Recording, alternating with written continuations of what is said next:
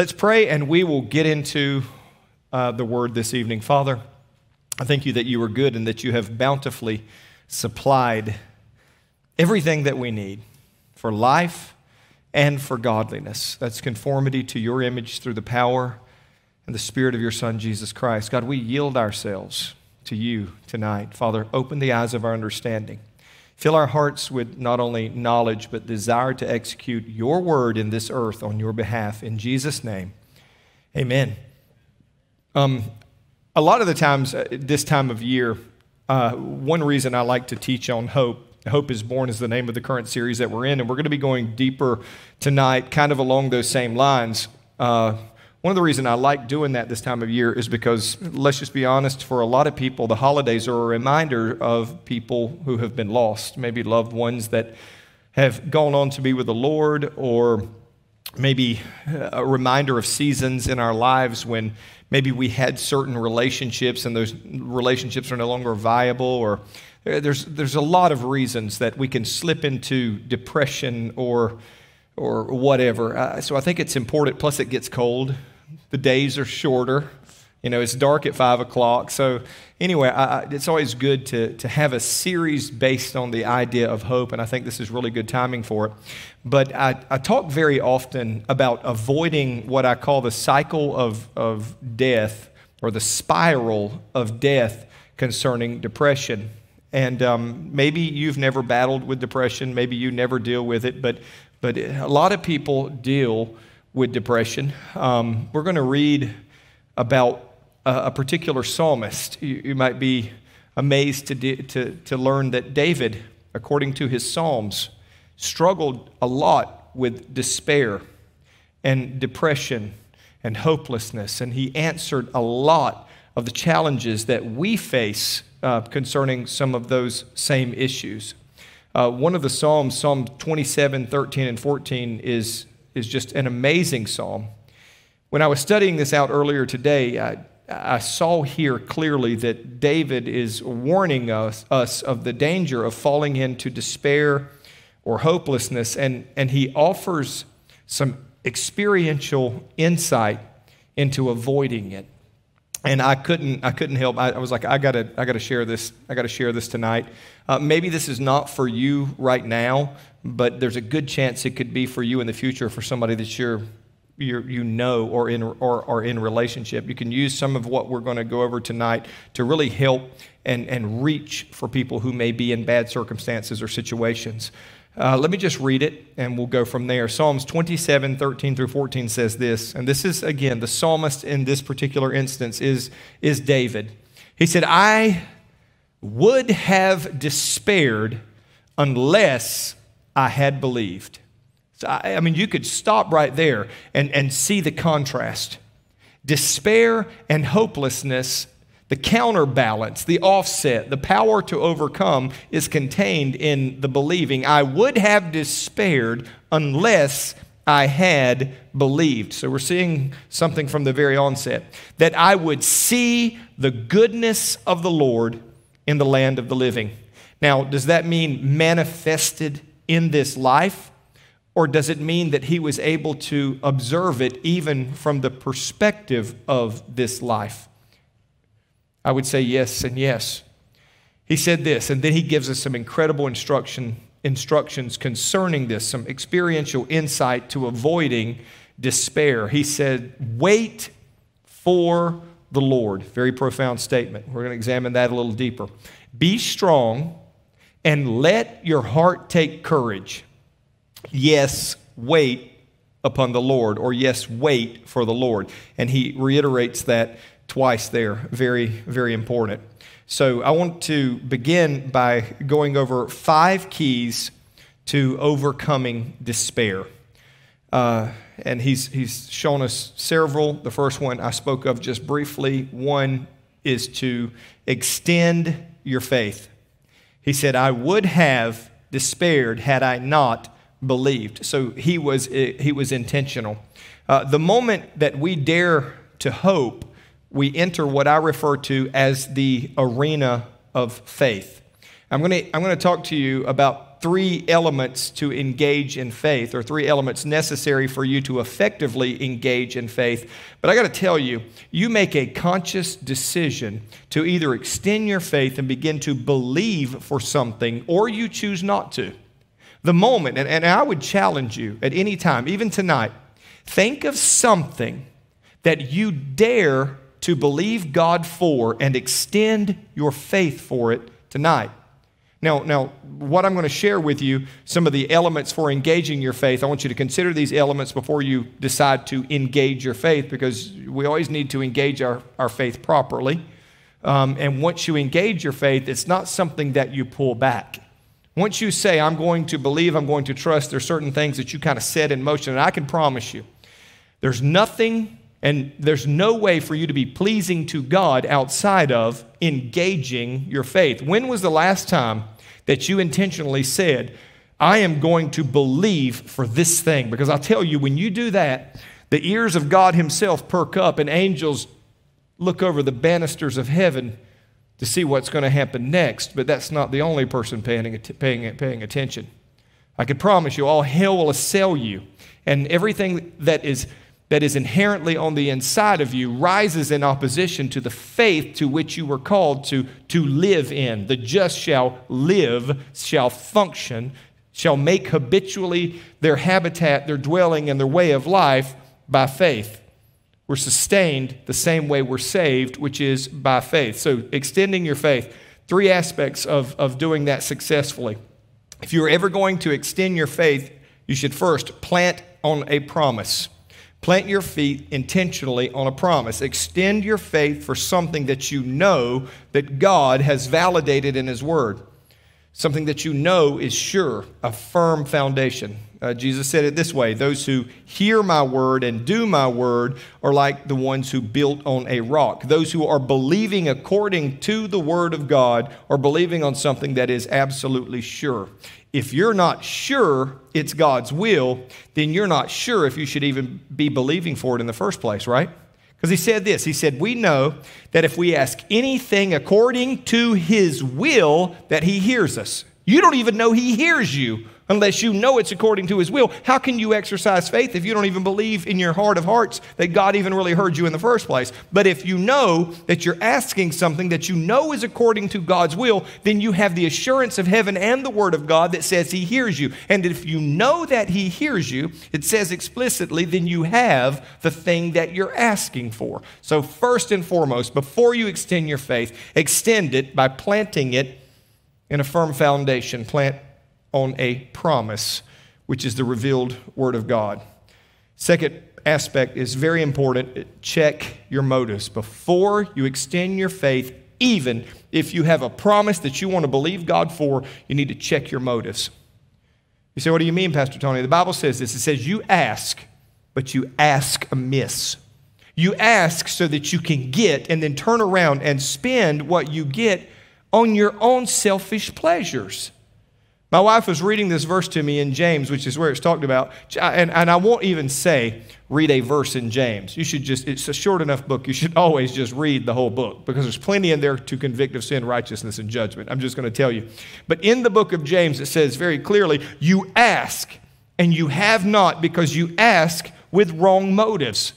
Your motives aren't to advance the kingdom. Your motives aren't to enhance the lives of others. So we see right there a glimpse of what it looks like for Christians to get. Our desire to get should be out of a motive to increase our giving. If it's not, he's very clearly, I want you to think about that. And think about why you would ask God for something. Because I see people all the time, I'm believing God for a new car. Well, is yours broke? No. But I can't impress people with the one I have. So check your motives. According to the Word of God, it says if we ask with wrong motives, we are asking amiss. And then it tells very often what our motives are. That we should spend the getting that we get from God's supernatural blessing on our own fleshly desires.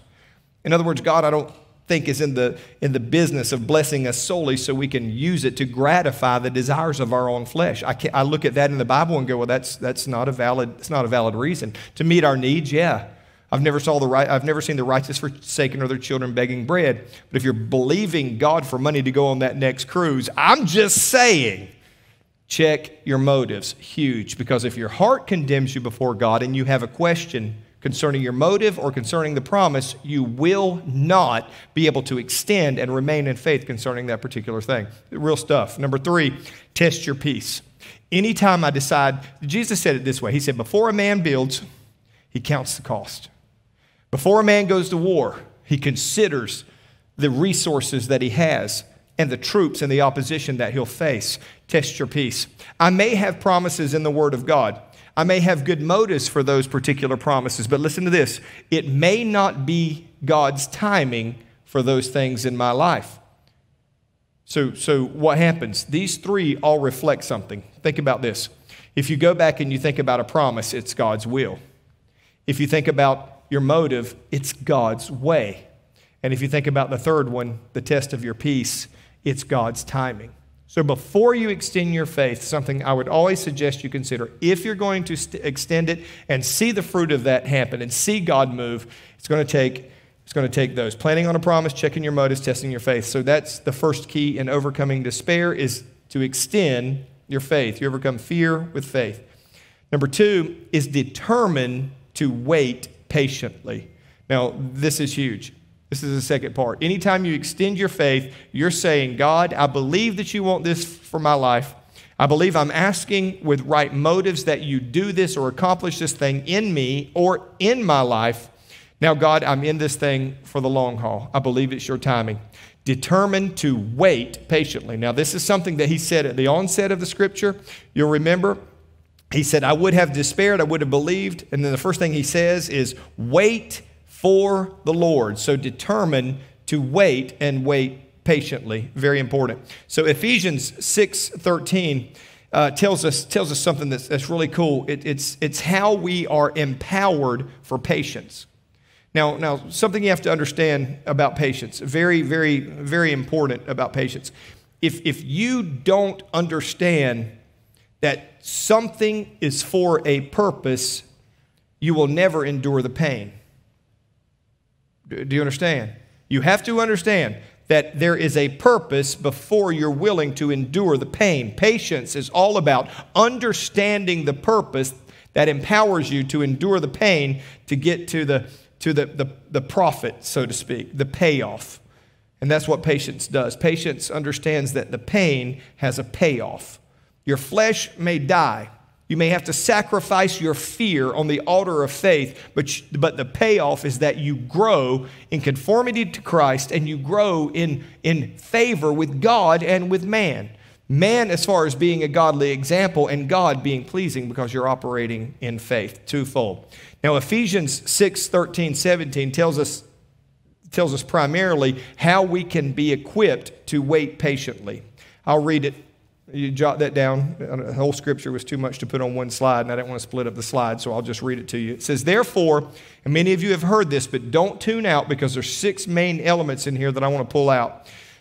Therefore, put on the full armor of God so that when the day of evil comes, temptation, despair, opposition, whatever it looks like, you may be able to stand your ground. And after having done everything, stand. Now, here's where the patience. That's what he says. It takes patience. Exercise patience that you may receive the promise. So after you've done everything, stand. Stand firm then, having the belt of truth buckled around your waist, with the breastplate of righteousness in place, and with your feet fitted with the readiness that comes from the gospel of peace. In addition to all of this, take up the shield of faith, with which you can extinguish all the flaming arrows of the evil one. The arrows are equivalent to accusations. All the accusations that would tell you that the promise of God is not true. All of the very accusations that caused Adam to fall in the garden. Has God said? Maybe this isn't the time. That's why it's so important to count the cost beforehand. Because if you get in this battle, I can promise you the enemy's going to throw it at you. Your own fallen nature is going to be fighting against itself because patience is not something that's natural to us. It's not something we enjoy. Waiting is not something that comes natural to most people. unless it's waiting to go to work, and that seems to be really easy for some reason. I don't get anybody have that problem. I got a lot of patience when it comes to showing up at work on time. Anyway, your feet fitted with a readiness from the gospel of peace. In addition to all, take up the shield of faith, with which you can extinguish all the flaming arrows of the evil one. Take the helmet of salvation and the sword of the Spirit, which is the word of God. Now, I want to talk to you really quick after we determine to wait patiently about the elements in there that will give us the power to patiently wait. So we understand that the first element is truth. It says, put on the belt, or the belt of truth. Gird your waist with the belt of truth. The interesting thing about the belt of truth when it comes to the Roman armor is all of the armor was held in place by the belt. Literally. Your breastplate, the greaves even, all hinged and hung and connected to the belt. So if you didn't have truth, if you didn't have the belt to begin with, all the other armor was somewhat loose. Very often the helmet itself would even attach to the breastplate, which would run around the back of the neck, hold the helmet in place to keep it from getting knocked off if it fell back, and that would extend on down again even to the belt of truth. So, but anyway, truth is absolutely huge. Second one is righteousness. Now, he said, put on the breastplate of righteousness. Now, the interesting thing about this is righteousness equals clear conscience from God. Now, why is that important? Because he said this. He said, if your heart condemns you, how much more God? In other words, if you're not living to the standard that is in your own heart, that is a conviction, if you're not even pleased with your right doing, do you think God will be? Well, there'll always be that question. Therefore, it's an inhibitor to your faith. Now, I'm talking about functionally, not positionally. And we can get into that theologically at a different point. But truth, righteousness, right being before God, and you're going to see why that is important and how that happens. Right being and right doing. Anytime you hear the word righteousness in the Bible, rightness with, rightness in the eyes of God, rightness in relationship with God, positionally as well as relationally. You've been made the rightness of God where? In Christ Jesus. That's why he said, if you abide in me and I abide in you, you can ask anything you want. Why? Because you're living consistently with your position. A Christian who walks in sin is a Christian who is living inconsistently with who they are. You've heard me say it before. An unbeliever who does good is living inconsistently and has no moral basis wherewith to do good or a reason to do good. If you don't believe in God and you don't have a moral anchor in your life, tell me why you would even bother doing good. You've seen the signs. Do random acts of kindness. Why would you do random acts of kindness? If there is no God and you're looking at it from a humanistic perspective, what is that going to do? I'll tell you what it's going to do. It's going to ease your conscience, which says there's a God regardless of what you say. And that's what people try to do. So they're like, okay, well, let's offset and come up with some strange inspiration to get people to do what they know they should be doing on the inside because they're created imago Dei in the image of God, and their very soul is convicting them, and they want relief from it when there's only one lasting relief, and that is rightness with God provided only by Jesus Christ. And we'll get to that in just a minute, which is the gospel. Having your feet shod with the preparation of the gospel of peace. What is that gospel of peace? Because you will not have rightness or right standing and doing and being before God without the gospel of peace. The gospel of peace is the gospel, the good news that through Christ there's peace between God and man. Peace on earth, goodwill towards men. Whose? God's goodwill towards men. Why? Because of the birth of Jesus Christ, which would ultimately lead to the death of Jesus Christ, which would once again allow God to have goodwill towards men. Why? Because to that point, God had been hostile towards all of humanity. His righteousness, back up one, his righteousness dictated hostility towards humanity because of their treasonous, rebellious iniquity continually. Few in the Old Testament exhibited faith, which was to do good based on belief in God's existence out of fear and obedience with God.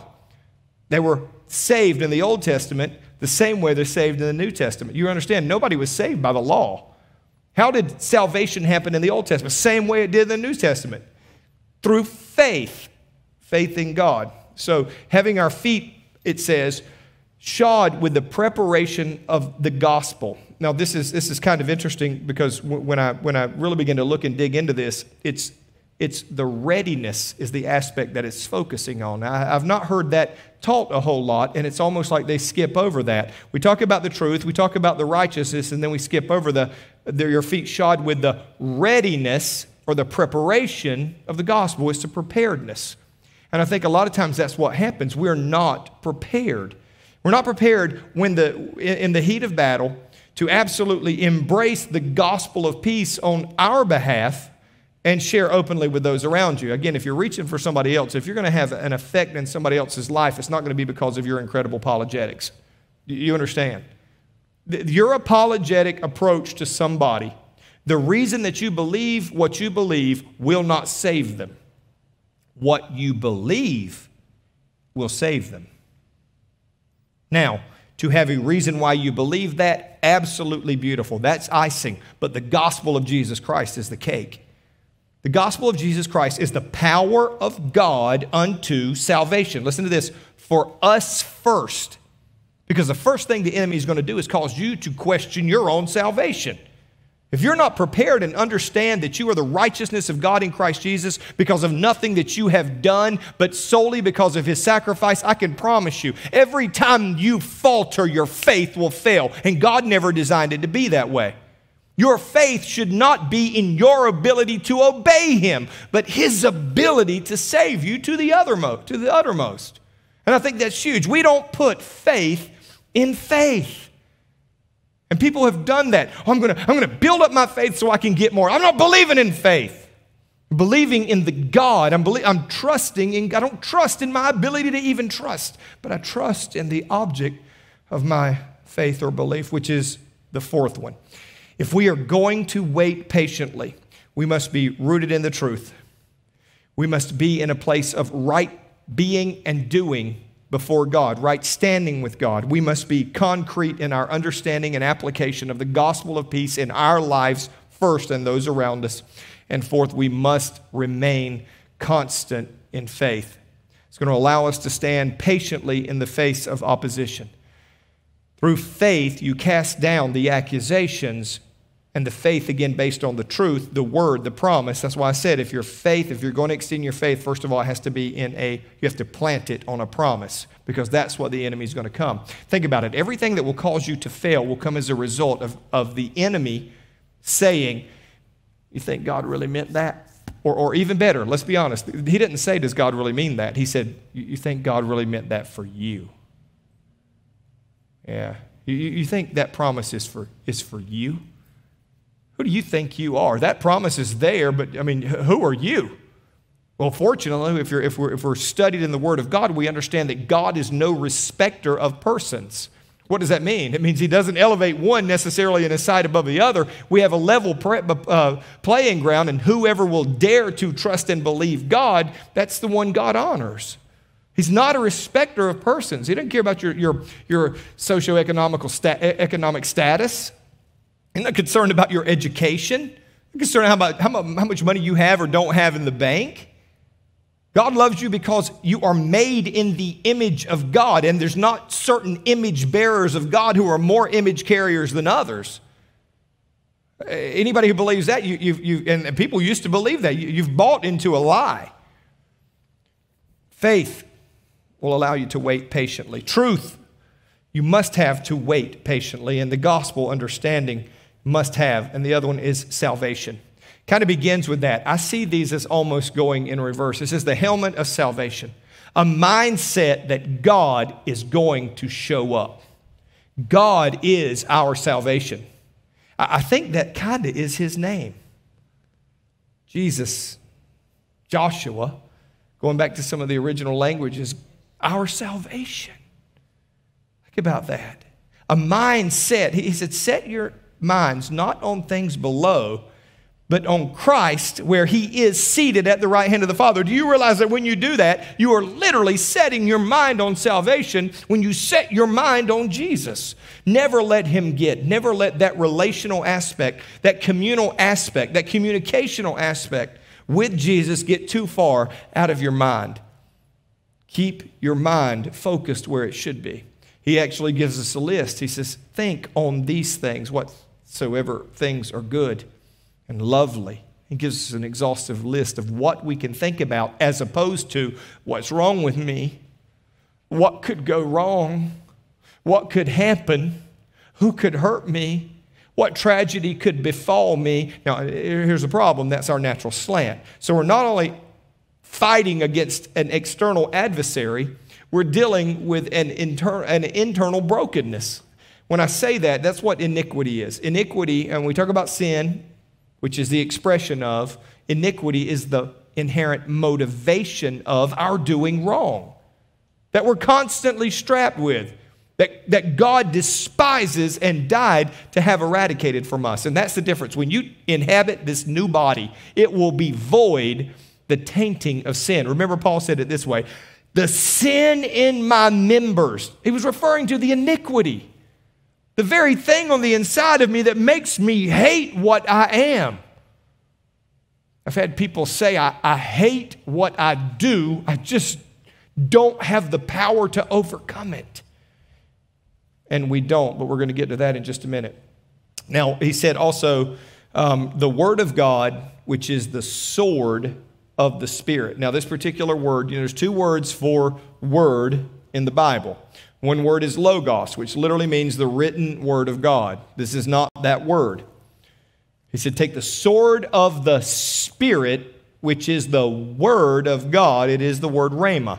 It is that word inspired by the Spirit of God in your life at that moment, and he says you fight with it.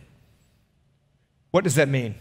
That means that there should be a firm expectation for every believer that at the point of conflict, the inspired Word of God via the Holy Spirit will roll up into our spirits, into our minds, and we will war according to that Word, that inspired Word of God that is applicable for that moment. You've had it. You've had it happen. You recognize the voice of God when it happens. For some of you, it's like breathing. Somebody will come to you and they'll say something to you. You are not worthy. You are a sorry. And all of a sudden, the Holy Ghost is going, you're the righteousness of God in Christ Jesus. Shut up, devil. Some of you who may not be as proficient as in wielding that sword or recognizing that will go, you know what? He's right. I suck.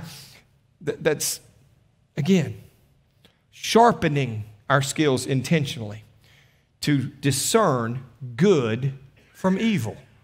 That's our intention. That is maturity, As you grow, learning more and more to more and more quickly cast down every thought and every imagination that exalts itself against the knowledge of God. Listen to this. Having a readiness to revenge all disobedience when our obedience is fulfilled. Is that from the outside or is that from the inside? Yes, absolutely.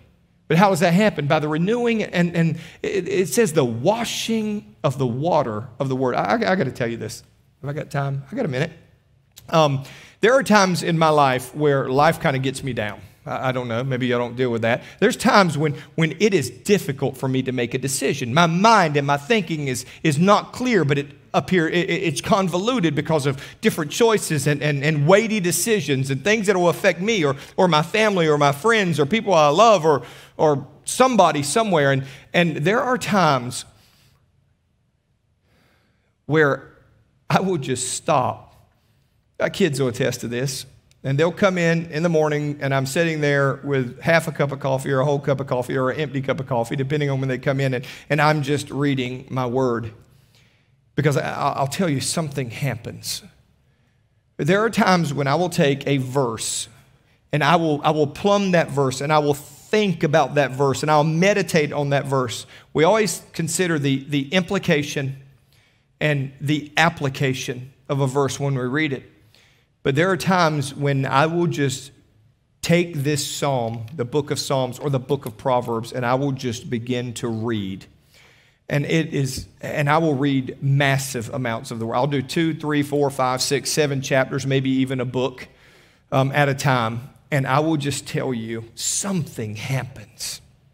The washing of the water of the Word. Woody, I'm going to put you out, Woody, but Woody has this thing where he reads through the Bible every year. Are you reading through the Bible this year? You just finished again? I think he's lapped me. I'll just tell you. But anyway, and there will be certain things that God inspires as you read, but there'll be times when I'm just reading, but when I get up from those times, that dedicated 30, 40, 50 minutes, hour of reading the Word of God, and I'll just be honest with you, that my soul is refreshed. My mind is clear. Try it. Just if you haven't done it in a while, just try it. Start your day that way, or even better, end your day that way. And start and end your day that way. It's really good. It's like taking a bath in the morning and going around and then washing the stuff off of you at night. I really enjoy it in the morning and at the night. But anyway, that Word of God, that is the Logos. That is that washing of the water of the Word. But there is that rhema for the moment that you're facing, and God will be there. And the last one is, I go back to the front. It is resolve. He said, and remember how we started this, we said, when you have done all to stand, stand, therefore.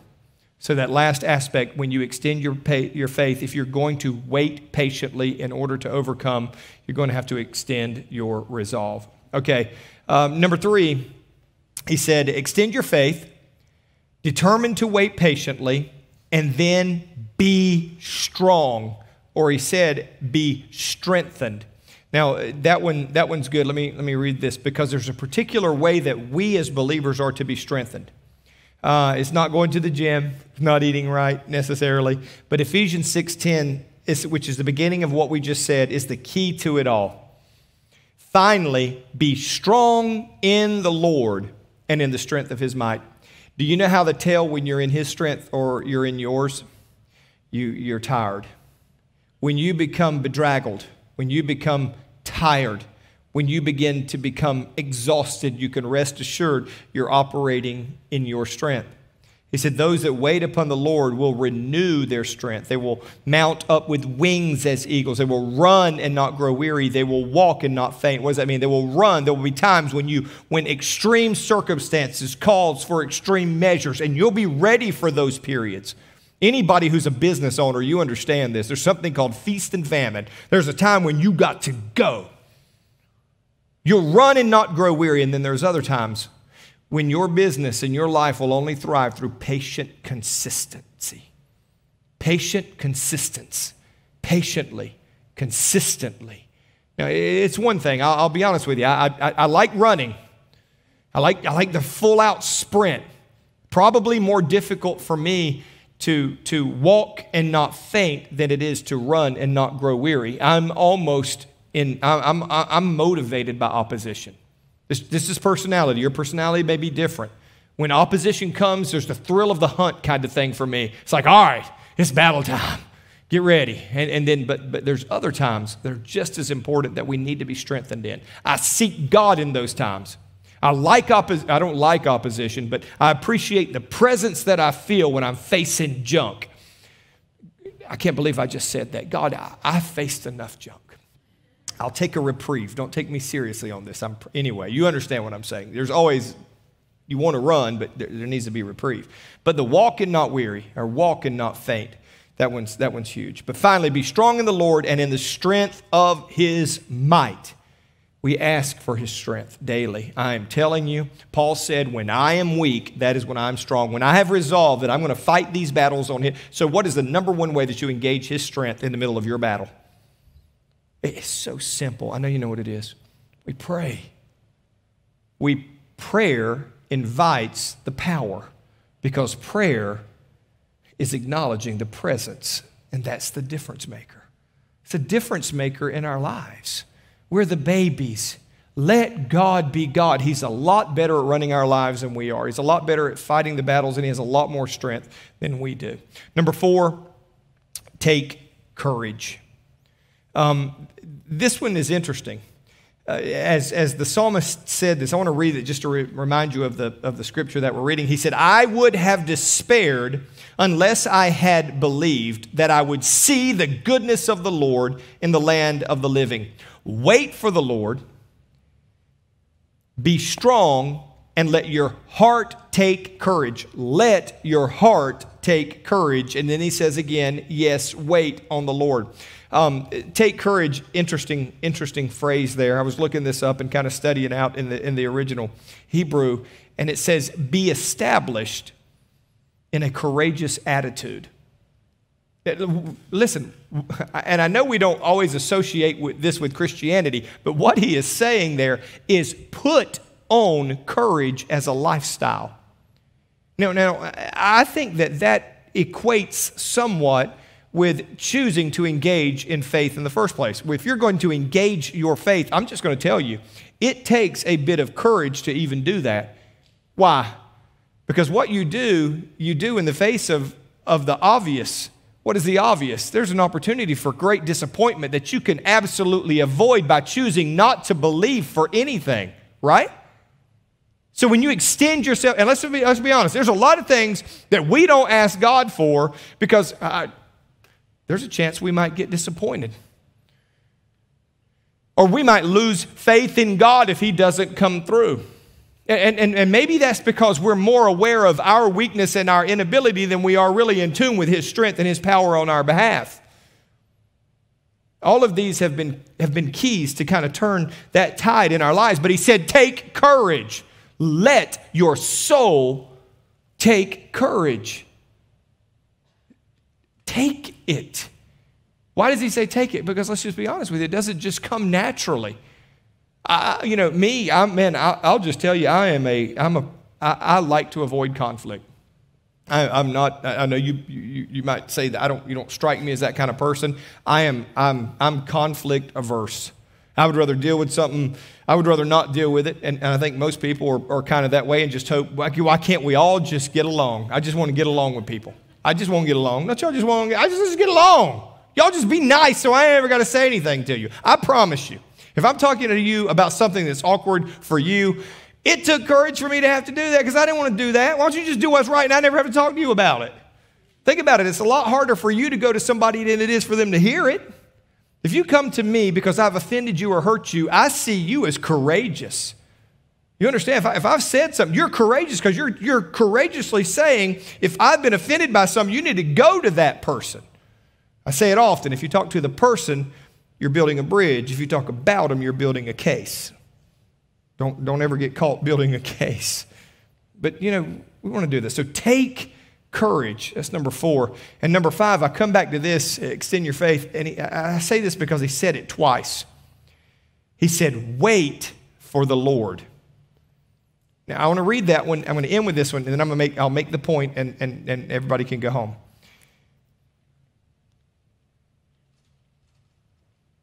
Implication, application. Okay. All right. I would have despaired unless I had believed that I would see the goodness of the Lord in the land of the living. Wait for the Lord, be strong. Wait for the Lord, be strong, and let your heart take courage. And then he comes back again and says, yes, wait for the Lord. Here's what he's saying. It is not a thing. You got to remember this. When you extend your faith, it is not a thing that you are waiting for, but a person that you are waiting on. Every good gift comes from the Father above. And we get all confused. Do you see? Now, guys, I know that is simple, but that's a still water that'll run deep if you'll think about that for just a minute.